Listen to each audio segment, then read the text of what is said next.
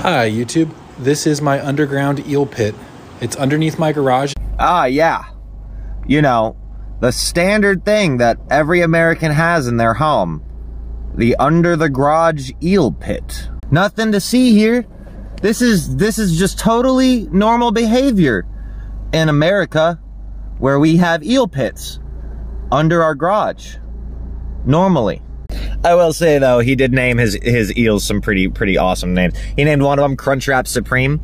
That's cute. That's just cute. That's a dub. That's a dub. Like, absolute win right there.